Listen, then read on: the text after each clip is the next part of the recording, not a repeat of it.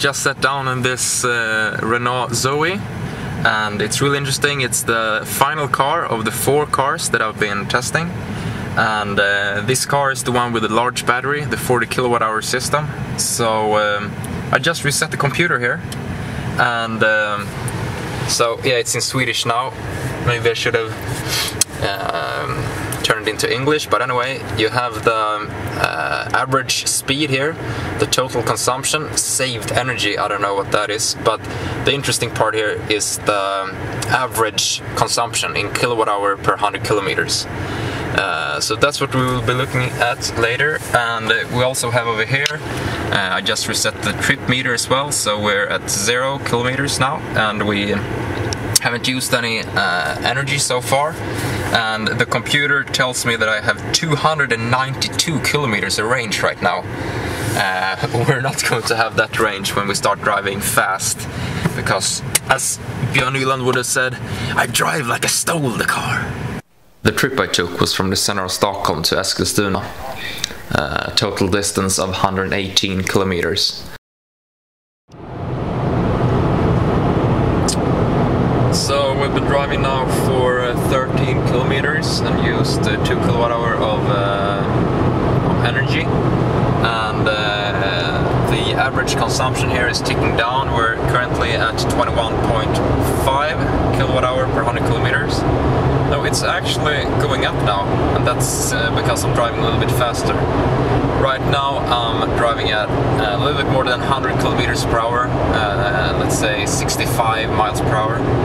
And it's a nice car, I think. It's a kind of small car, but it feels pretty large. So yeah, it's a nice experience. It uses more or less around 20% more of energy than the Ioniq, I would say. But the battery is more than 20% larger, so probably the range will be better in this car than in the Ioniq. We'll see. We just passed Södertälje, and that means I just accelerated up to 125 kilometers per hour. And up until now we've been using 21.5 kilowatt-hour per 100 kilometers. So it's actually pretty decent, pretty good energy consumption. It's better than Nissan Leaf, better than BMW i3, I'd say as well. Not as good as the Ioniq. When we come to Eskilstuna, we'll probably have a little bit higher since we're driving faster now. But how much? Well, only time can tell.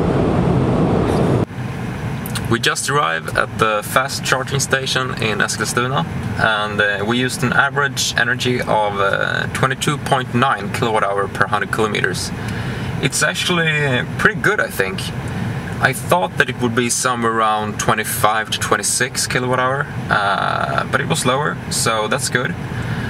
So you can see here at the screen, 22.9 kilowatt-hour per 100 kilometer.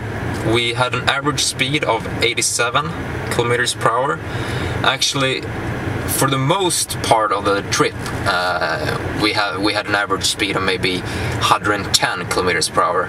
But in the beginning, we were driving really slowly. So and it's also ticking down now since we stopped.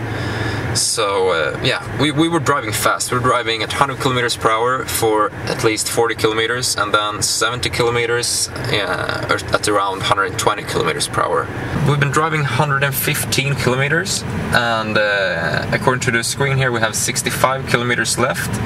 So that is 180 kilometers. And that's good, I think. When driving at these speeds, we have around 2 degrees centigrade outside, and just now it started raining a little bit, but up until now we've had dry roads, so really similar conditions as with the BMW i3 and the Hyundai Ioniq. And yeah, range-wise, this car is the winner. 180 kilometers. That's good. So I was sitting here driving, and my girlfriend is behind the camera, is making me laugh. Anyway, we're on our way home. I'm driving a bit slower now. Right now the speedometer is showing 107 kilometers per hour, and that's actually 103 or something like that. I'm cruising behind some kind of car with a trailer, so it helps with the drag a little bit. We had a little bit of rain as well earlier, actually pretty much. But yeah, we're driving around 100 kilometers per hour, and we're having an average consumption of 19.3 kilowatt hour per 100 kilometers. So that means we have around 220 to 210, I don't know, something like that, kilometers of range on a full battery when driving like this. So yeah, that's pretty impressive. And especially since it's been raining as well. The charge is really slow. We charged at 45 minutes at Eskilstuna. So yeah, that's why we're driving a little bit extra eco-friendly on our way home, because we didn't charge that long. But yeah, it's possible to drive pretty energy efficient in this car as well. We are back home. We had an average energy of 17.5 kilowatt hour per 100 kilometers, and we drove fairly careful, so we have an average speed of around 80 kilometers per hour. And as we can see here, we have used 20 kilowatt hour and we drove for 115 kilometers. Right there you can see the consumption and the average speed. Yeah, you can see the total consumption there as well, 20 kilowatt hour. We have 35 kilometers left right now. So actually I don't know how many percent that is, but it's not much. I can tell you that, because it's, you see the bars here, only one bar left, and I'm going to drive another 15 kilometers tomorrow. But hopefully that shouldn't be a problem. Pretty satisfied with this car. It's a nice car, but not really suitable for long range driving. I have a little bit of aching in my butt, and you have to drive pretty carefully. You have to just use small movements when you're steering. So it's not like an Ioniq who has like self-steering and adaptive cruise control. But still, it's a nice city car, and also good for longer range driving, since it has yeah, good range. But the charging speed is really bad. We charged from 35% up to 65%, and we waited for 40-45 minutes, something like that. We had an average charging speed of 20-21 kilowatt. When I charged the Ioniq, we had an average speed of 48. So this one charges less than half as fast, and if you charge the Ioniq at a 100 kilowatt charger, you'll get 70 kilowatts. And as far as I know, they're installing lots of those right now across Europe. So this car definitely needs an updated charger. But even if it had an updated charger, I think I'd still use the Ioniq for long range. Or if I would buy a car, I would buy the Ioniq, since I mostly drive long range. But still an impressive car, good range. With this consumption, we would have had something around 230 kilometers of range. So yeah, really good car. So here we have it all.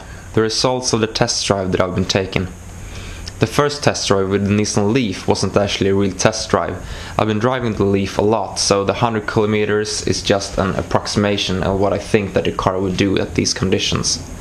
But the other three is actually real world test driving at similar conditions. You have them all here in my channel.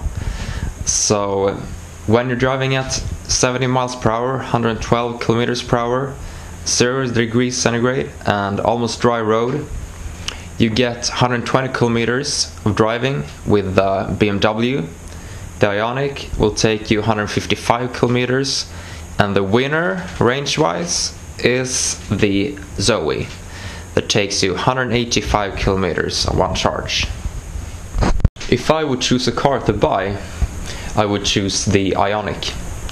It's a bigger car that behaves better on the road at high speeds, and I drive a lot of long distance driving, so I would choose the Ioniq.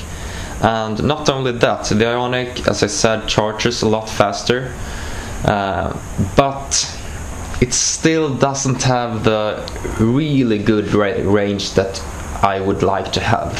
So what else can I test drive if we look ahead? Well, we have the Volkswagen Golf with the upgraded battery. The most important cars ahead of us now is the Opel Ampera E that will go around 300 kilometers at these conditions, and we also have the Tesla Model 3. So if you liked the video, please hit that like button, and if you want to see more test drives from me further on, please subscribe, and I'll be back soon with more interesting numbers and test drives for you to take a look at.